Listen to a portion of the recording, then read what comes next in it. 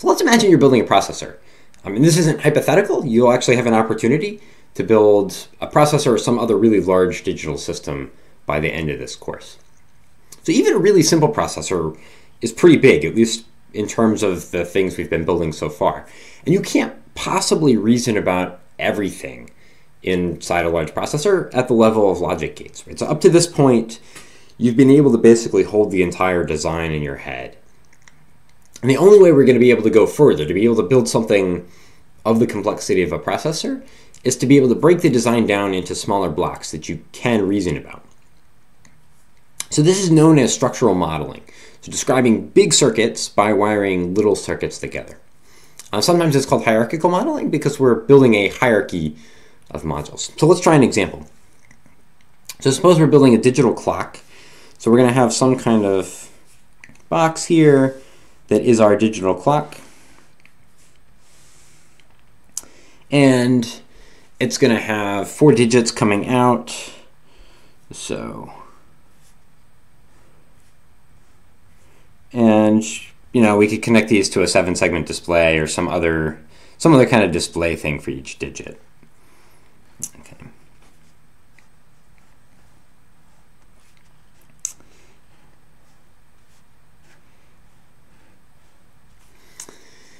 And so inside this box, so we'll just call this box a clock.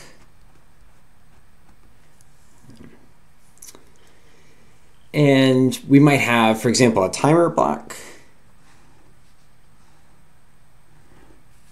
So the timer is going to keep track of what time it actually is. And then it's going to produce, for example, let's say it produces an hour and a minute.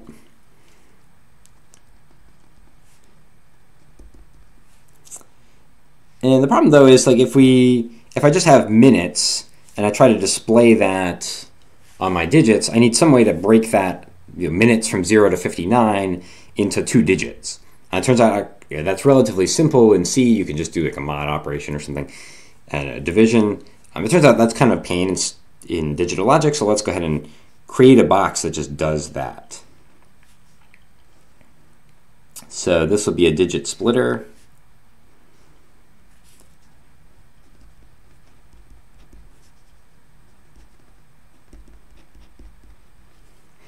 And we'll probably want another digit splitter for the hour.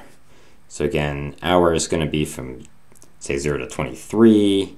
And we want to split that up into 2 digits that we can display on our final output. So we need another digit splitter.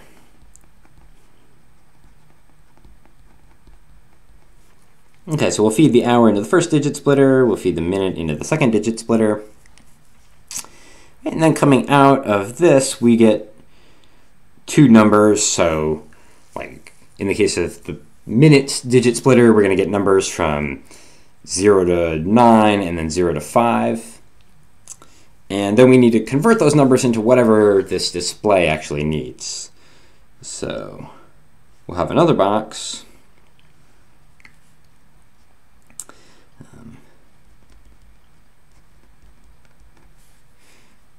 That is our display control. And we'll have another 3 copies of that. And then each of these then drives one of the displays. Let me just put DC for display controller. Okay, what I've drawn here is called a block diagram. So I haven't shown any logic. There's no logic gates, nothing here that shows how this is implemented. I've just shown each module with its inputs and outputs and shown how they're all connected together. And now we can have multiple layers of hierarchy even. So for example, this timer block maybe is composed of multiple different things. So I could go ahead and draw another block diagram here. So this is inside the timer. Maybe has a pulse generator that's going to keep track, that's actually going to generate the timing signal. So like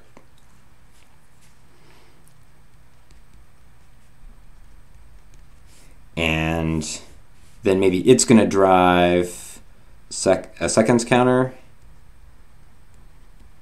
and a minutes counter and an hours counter.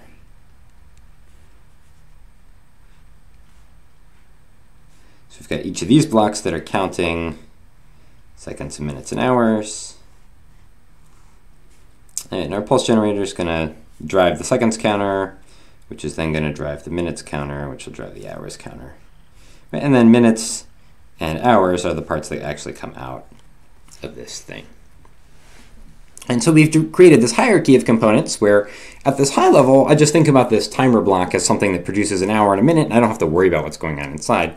But if I dig down, I can say that, oh, actually it's composed of a bunch of smaller blocks as well. So we've got these different counters, we've got this pulse generator, and I could dig into each of those blocks and look at their implementation. Okay, so I drew a bunch of stuff, but what's the point? So first, this kind of hierarchical design and drawing block diagrams makes it possible to reason about large designs. So by the end of the course, we'll be able to draw an entire processor on a piece of paper, and you can think about what's going on in the processor at that level. But then each of those blocks you can then break apart and look at internally how they're behaving. And so you can reason about the whole processor as a single design, and then dive into an individual module and think about what's going on there. Often we'll use the term black box. So we can think about, for example, this digit controller as a black box. I don't have to, at this top level, I don't have to worry about how the digit controller works. I just say, I'm going to give it 4 bits representing 0 to 9, and it's going to give me whatever I need to drive this display. And I don't have to think about the internals. I can just think about composing my overall design here. Second, it reduces code duplication. So I can create this digit controller module just like in software. I can create this once, and then I can duplicate it multiple times. And again, if I have to update anything here, I can update it for all of them. Third, it reduces testing. So it's a lot easier to test 3 small things than it is to test 1 big thing. In particular, because a small thing, for example, if I've got something that has 5 possible, some combinational circuit, it's got 5 possible inputs and 1 output, I can just exhaustively test that and prove that it works.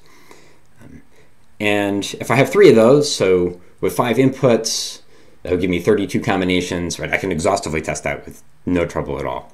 And if I had 3 different ones, I could do 32 tests times 3, still 100 or 90 tests, like 96 tests, no problem at all.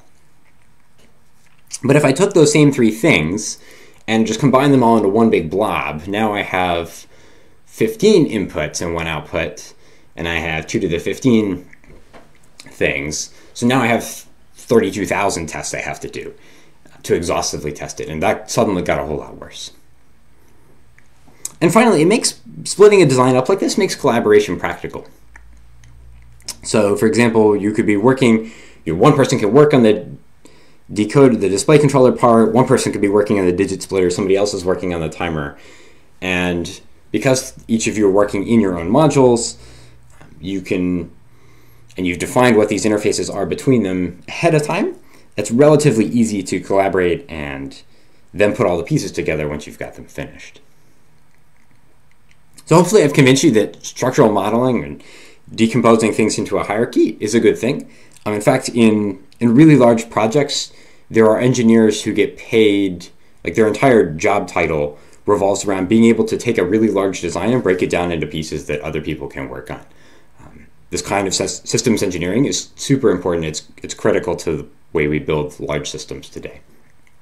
So in the next video, I'm going to talk about how do we actually do this with VHDL. It's all nice to draw it on a diagram, but how do we turn this into VHDL code?